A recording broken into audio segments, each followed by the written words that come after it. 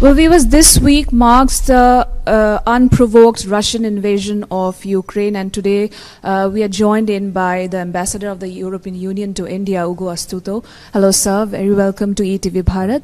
Well, as we know that, of course, tomorrow we are going to complete 1 year of the Russian invasion of Ukraine. So my question to you is, how do you see the situation changing, on also the fact that the Russians are becoming more aggressive, which has become a global concern and a threat to international security? How do you see this coming, and given the fact that, how are you handling the situation on the ground? Thank you. Well, as you say, tomorrow we are going to mark a very sad anniversary. It's 1 year since this unprovoked and unjustified aggression from Russia to a peaceful neighbor. It's a clear violation of the UN Charter, a violation of international law, and by a very member of the UN Security Council, so it's particularly concerning. And on top of it, Russia had also guaranteed the borders internationally defined in 1994 in the so-called Budapest Memorandum. Since then, we have seen an escalation of violence, incredible devastation, loss of life, loss of property, and I'm afraid also mounting evidence of war crimes. We know the name of Bucha, unfortunately, is now known for that.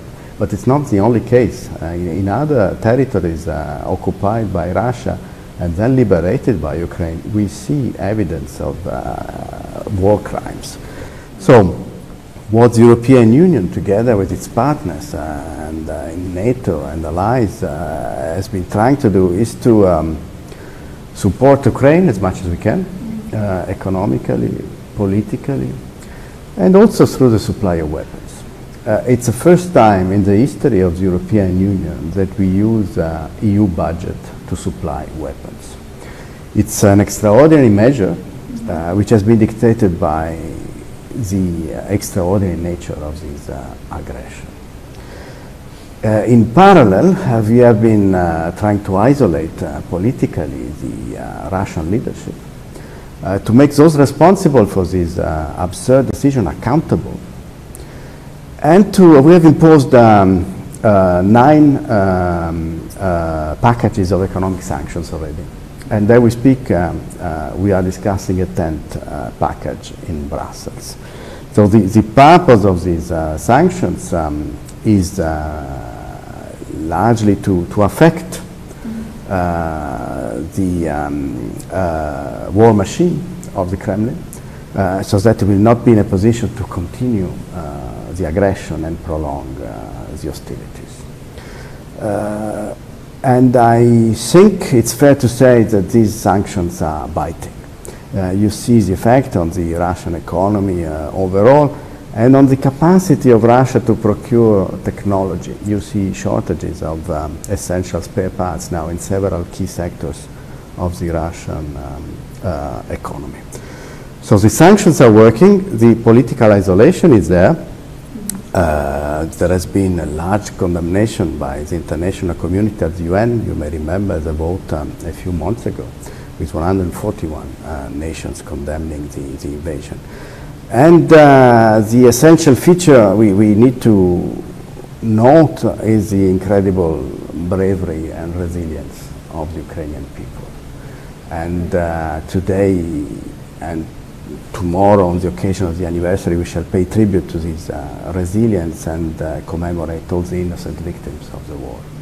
Well, ahead of tomorrow's anniversary, is there any chance, or do you see how's the ground situation right there? Because as we can see on Tuesday, when Russian President Putin has, during his address, global address, he has actually mentioned how his country's participation has been suspended in a nuclear pact with the US, and he said that this comes with a global confrontation. How do you see this? How do you see this coming? Of course, do you expect more bombings, and how's the situation out there?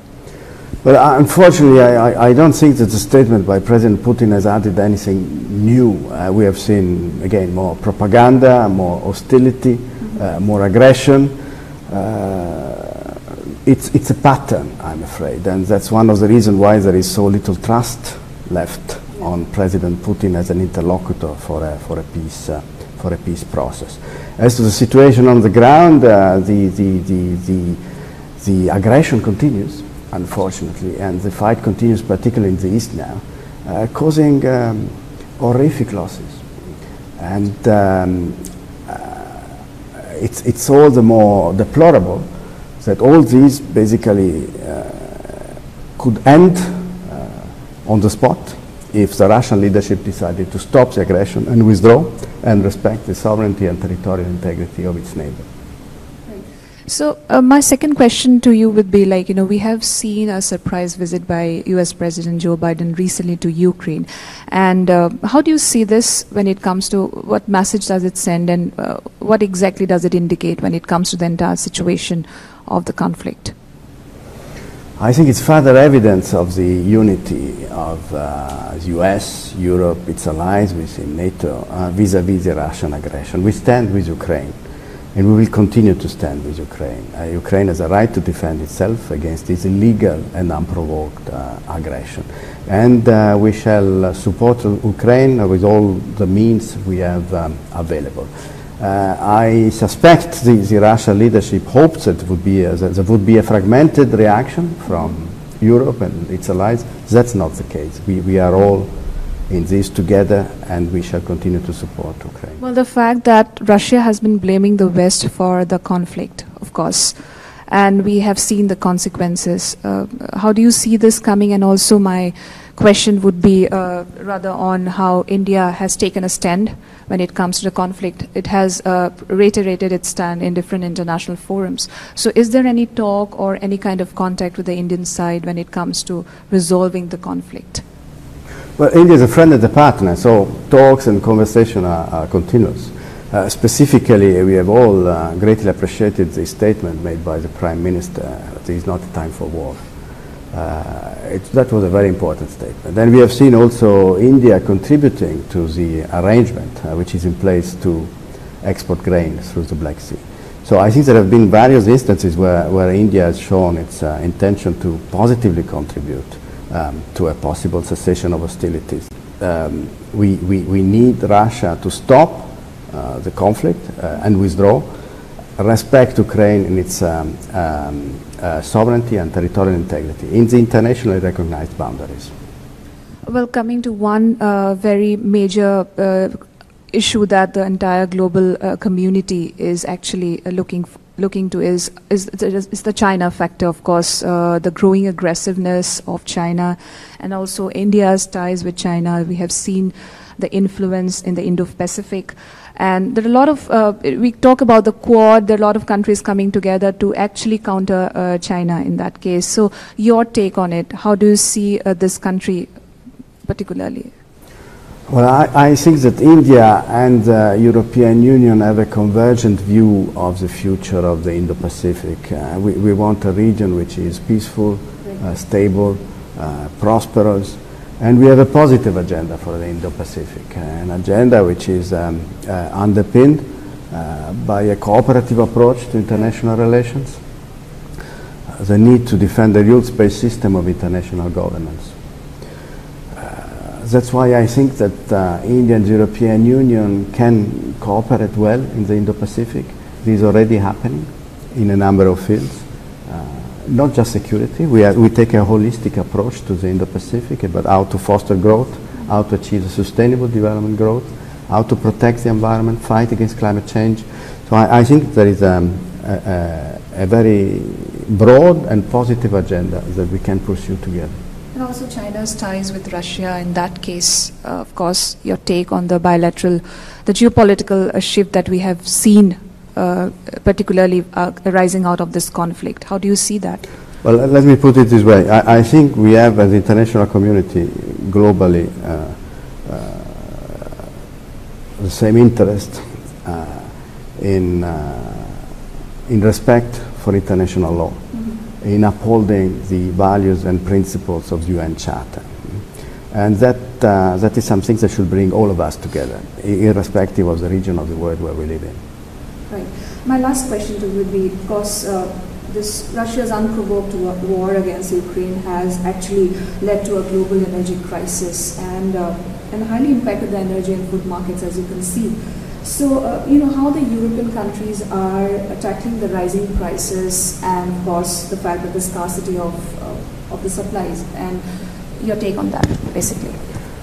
Well, this inflation in the prices of energy and food is the result of a deliberate policy from the Russian leadership to play havoc into the international prices, to exert sort of blackmail over Europe, which was overly reliant on fossil fuels from Russia. Well, to put it bluntly, the era of Russian fossil fuels in Europe is over. Okay. We have managed already to wean ourselves off gas and oil coming from Russia in a considerable fashion through a multifaceted approach, diversifying the sources, through energy savings. On average, we have reduced by 15% energy consumption in the European Union, and accelerating our transition towards a greener energy mix. But in the same time, we are acutely aware of the problems faced also by our friends and partners, particularly in the global south, vis-à-vis the inflation in the price of oil and food. That's why we have tried to mitigate these consequences of the Russian aggression and its policies by establishing what we call the solidarity lanes to support the export of grain from Ukraine, and the arrangements, and we have also contributed to the arrangements to export grain via the Black Sea. These have helped in somewhat stabilizing the price of grains. Same for energy.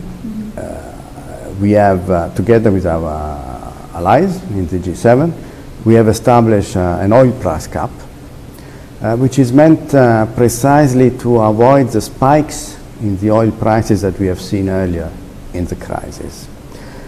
And I'm glad to say that we see it is working, because the price of oil has stabilized since. But let me make it very clear that there are no EU sanctions on grain or fertilizers. So the spike, the increase in prices that we have been experiencing is entirely due to the Russian aggression.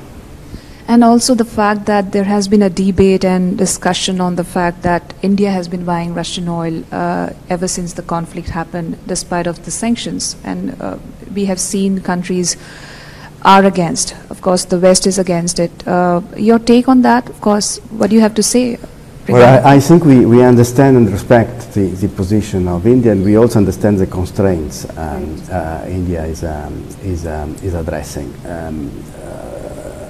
But we appreciate also the role of India, as expressed in the words of the Prime Minister, in order to put an end to this conflict.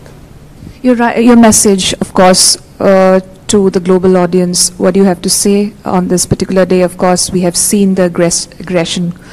Last year was a havoc for all for the entire community. Your take, your message to us. Well, Russia has to stop its aggression and withdraw, and respect the sovereignty and territorial integrity of its neighbor.